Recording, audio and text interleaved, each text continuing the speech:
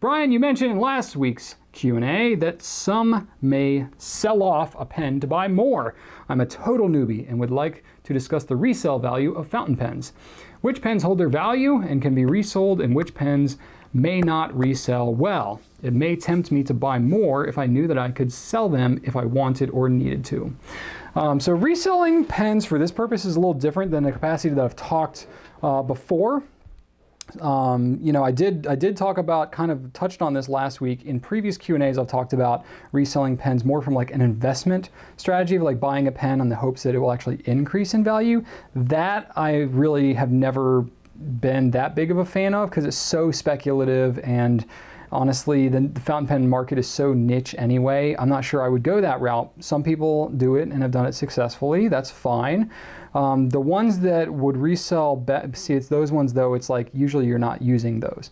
But you're talking about, in this context, you're talking about a pen that you're actually going to want to use to try. If you didn't see the Q&A last week, I was talking about how some people like to narrow down their pens. They might buy a few pens. Really, after using them for a while, they determine which ones they really love the most. And then they'll sell off the rest and only keep like 3 or 4 pens in their rotation. And then they're just kind of churning through some pens to get to the ones they really want. Part of that's a financial decision. Part of that is really just, you got to try it after you buy it. I was going to say try before you buy, but that's not the situation here. It really takes, you know, a lot of using a pen to find which ones you really love, because you got to use it with several different inks. You got to use it in a lot of different situations, different seasons, different, you know, methods of carrying it around. So it can, especially since you're new, you know, you mentioned you're a newbie here, it can take you a year or two before you really have figured out kind of the 3 or 4 pens that you use the most. And that's with kind of intentionally trying. So I would say that it's not a process that you should rush necessarily, and I wouldn't go buying a bunch of crazy pens just on speculation to do it. You should still buy your pens intentionally, thinking, yeah, I'm probably really going to love this. But in the beginning, don't buy a lot of expensive pens. I've talked about that. Buy some less expensive ones, because you need to determine which nib size you prefer.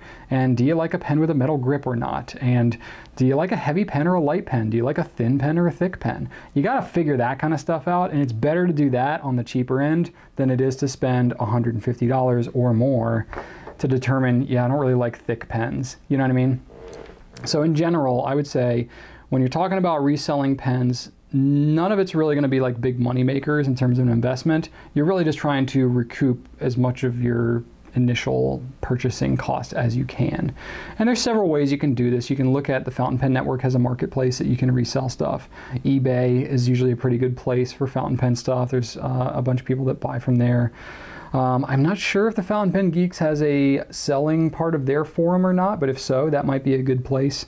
Or you may just kind of have some contacts, or a pen show might be another place, though you're probably not going to get top dollar at a pen show. I would think that's probably like a last resort thing. I would think eBay or Fountain Pen Network, people that are, you know, not like pressured to buy it with a lot of other options. The problem with a pen show is you go to a pen show, there's tons and tons and tons of other pens there. So you tend to have to drive down your price a little bit to get people to actually take it. So I would say I may not be like the foremost authority on this, because I have somewhat limited experience in reselling pens. Okay, so I should qualify that. Reselling used pens, because I make my living from reselling pens that I buy from my manufacturers and then sell to you all, but that's not exactly the same as what we're talking about here. We're talking about used pens. So if you're using a pen for a bit, it's going to have wear and stuff like that, possibly.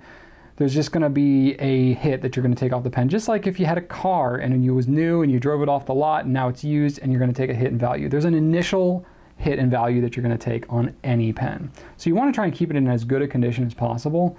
And in general, I would say if you're buying a pen that's relatively inexpensive, 20 bucks or less, you're probably going to have a hard time reselling it at all, because just shipping costs and the hassle of you know, people even dealing with it, they would probably rather just buy a new one and not have to get a resold one.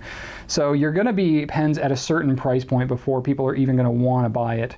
And I would say generally the cheaper the pen is, the more of a deal people are going to want to get, because there's going to be kind of a fixed cost of somebody's time that they're going to have to invest, and the risk factor, if you will, of buying from someone they don't know you know, a cheaper pen like that, they may rather just buy it new. So it's probably going to be pens in a little more expensive price range. Now, that's not a blanket statement. I shouldn't say that altogether, but that's how it is. So really just me qualifying that the used pen market is not really my thing. I haven't flipped a lot of pens on eBay or done a lot of pen shows or anything like that. So there's certainly, put me in my place if I'm saying anything wrong, those of you who are more experienced in this area.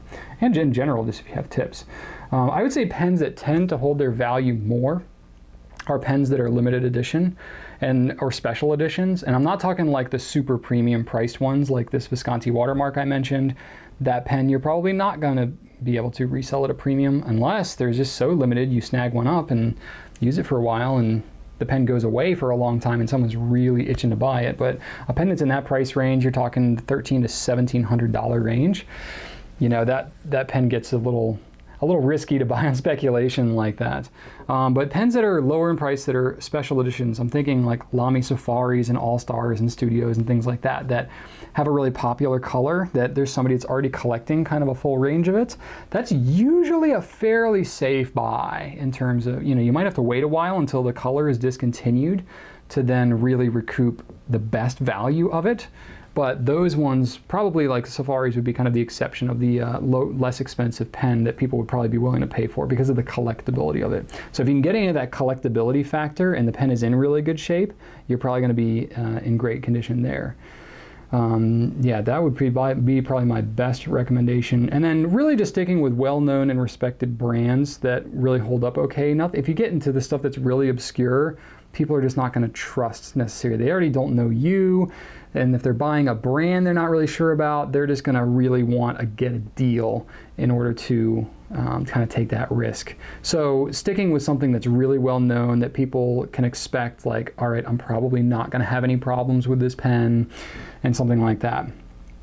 So I would say if it comes to buying a pen that you are intending to flip eventually, or you know there's a prospect of flipping, stick with more of your mainstream stuff. Don't get anything too crazy, but if you can get a special or limited edition that you're not having to pay a premium for, that is from, you know, kind of a well-known, well-collected thing, that's going to be your safest bet. But other than that, just kind of go for what it is that you think you're actually going to use.